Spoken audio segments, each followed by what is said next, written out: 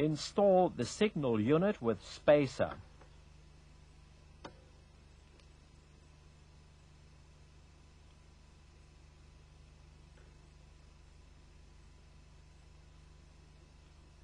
Tighten the back plate.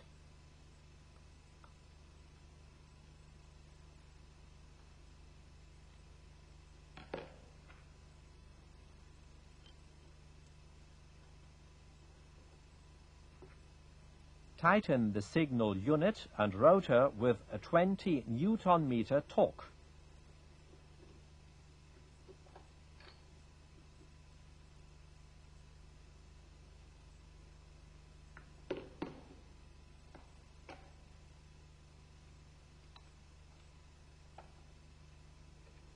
Use the assembly tool to install a new oil seal with its sealing lip facing out.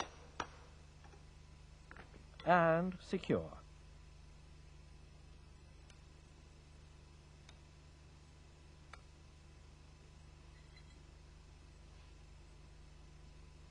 Mount the gear shift retaining lever. Insert the spring.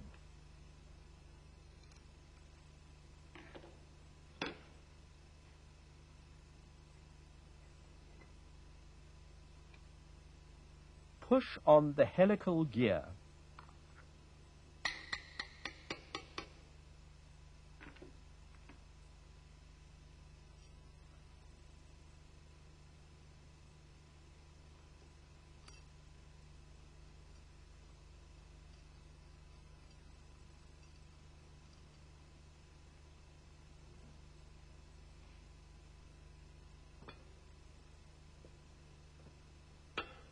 Block the helical gear by means of the assembly bridge and tighten with a 60 Newton-meter torque.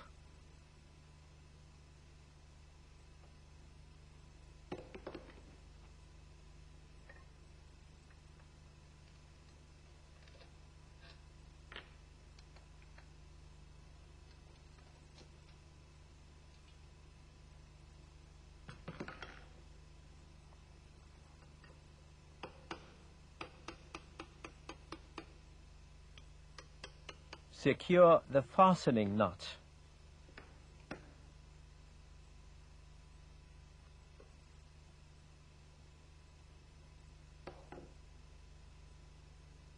Insert the spacer with its recess facing down.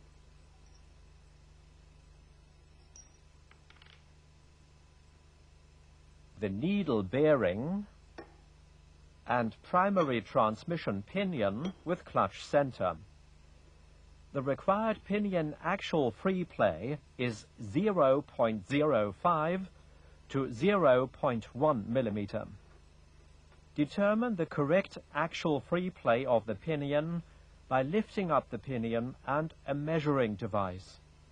Use spacers of different thickness to achieve the required free play.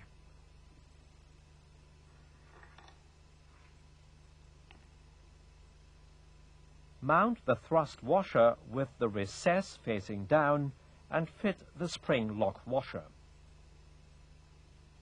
Slide the clutch on the absolutely grease-free crankshaft pin.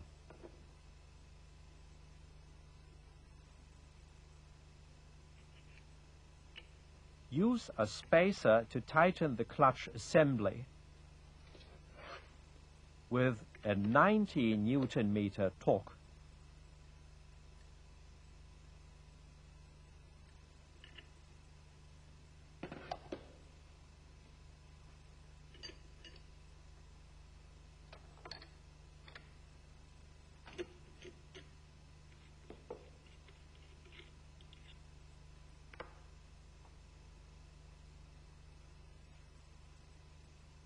Fit the gasket.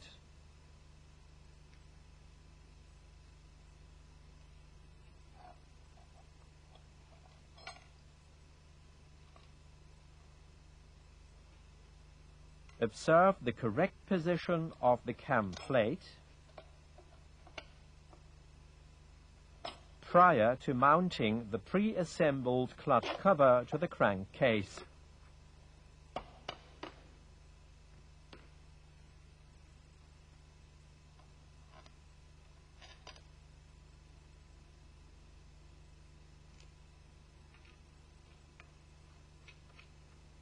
Tighten the tachometer drive worm.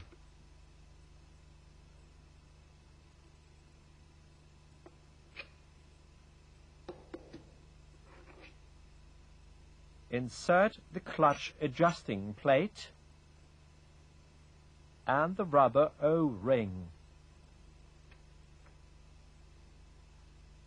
Observe the required 11 mm distance between connection spindle bore and the clutch cover.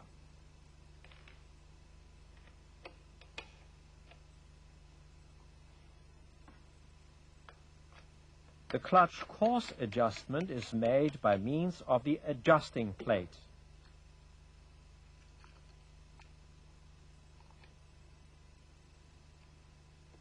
Install the tachometer drive housing.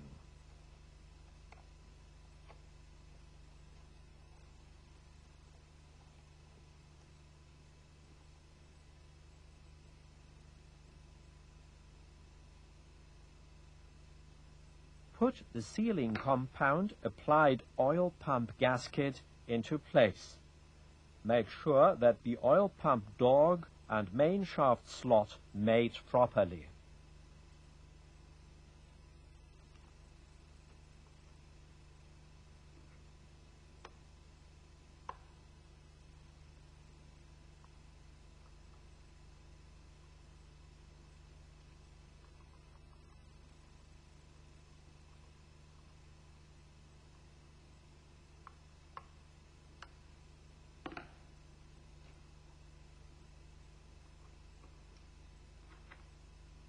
Install the gear shift lever.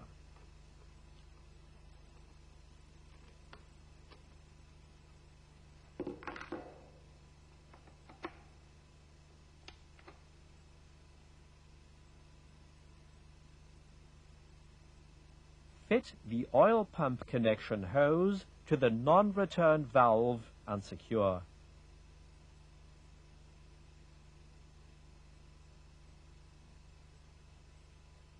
Prior to mounting the piston cylinder assembly, both parts have to be examined to make sure of the correct standard 0.05 mm clearance. The arrow on the piston crown faces to the outlet port, and the punched figures indicate the piston diameter in millimeters. In the demonstrated case, a cylinder of the +1 tolerance group has to be mounted. The marking +1 corresponds with a liner diameter of 69.01 mm. Tolerance group marking is indicated by punched figures on the cylinder top. Whenever new parts are installed, make sure all components such as piston, gudgeon pin, connecting rod and small end bearing correspond with the color code shown in our mating table.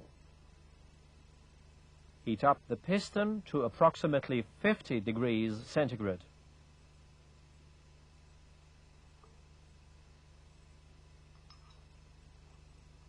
Guide the cold gudgeon pin by means of the guiding pin into the piston and connecting rod with fitted needle bearing.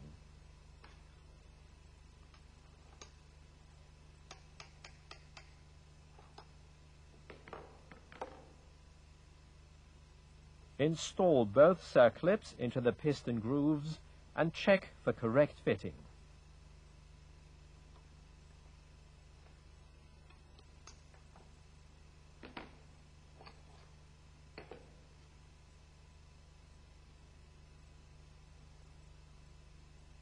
Insert the cylinder base gasket and place the piston support below the piston skirt. Apply some oil on the cylinder liner.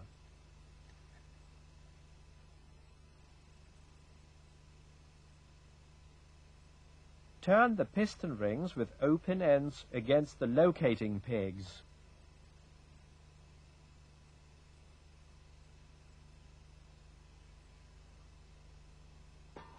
Squeeze the top ring and ease the cylinder down. Remove the piston support. Fit a cylinder head gasket. Install the cylinder head. Fasten the head diagonally with 2 nuts.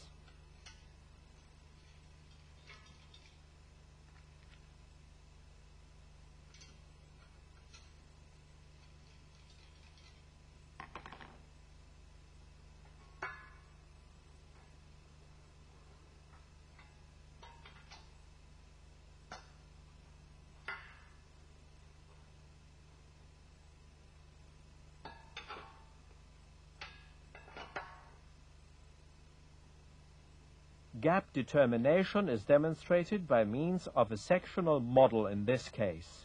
The gap is determined by means of a 2 mm thick tin wire fitted between cylinder head interior and piston crown. Guide the wire to the cylinder liner. Turn the piston through the top dead center to flatten the wire for value determination. The correct value should be 0.9 to 1.2 millimeters.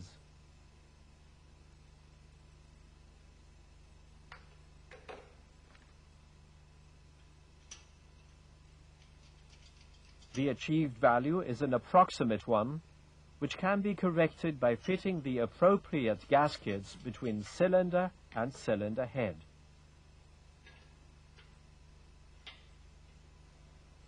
Tighten the cylinder head diagonally with a 34 Newton-meter torque.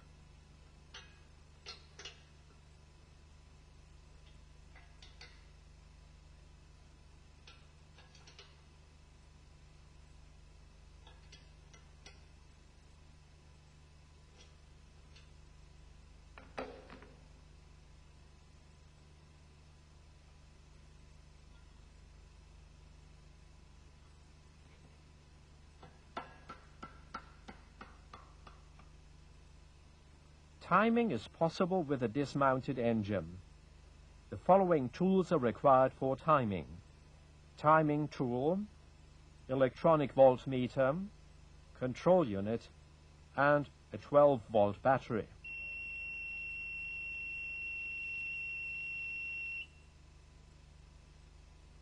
.05 plus 0.5 millimeters is the correct setting.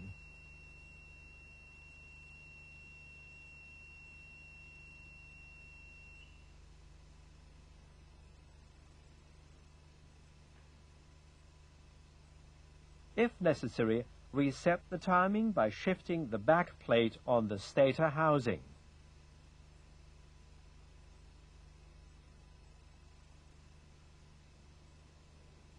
Finally, top up the gearbox with 900 cubic centimeters of gear oil of the recommended grade.